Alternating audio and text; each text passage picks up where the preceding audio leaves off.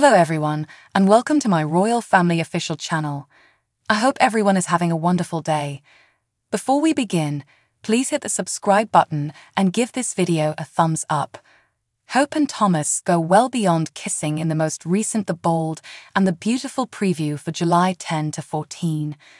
When Thomas confronted Hope about their kiss in Rome, she finally acknowledged her error and pleaded for forgiveness. But because Hope was aware of his feelings toward Thomas and the danger he posed to his marriage and family, Liam saw what Hope did as the height of betrayal. He walked out after saying he wanted a divorce. Not only did Liam go, but he also ran up to Steffi and gave her another kiss right away.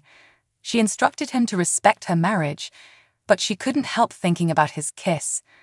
While everything was going on, Hope sobbed to Thomas that her marriage was ruined, and that Liam was once again torn between Steffi and her.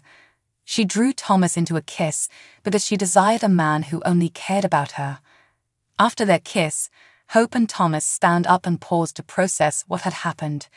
Thomas queries, "What about Liam?"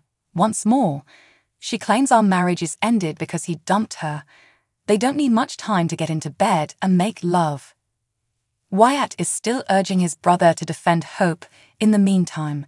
He implores Liam not to allow one error to ruin his entire marriage. Before it's too late, he urges him to rush to Hope.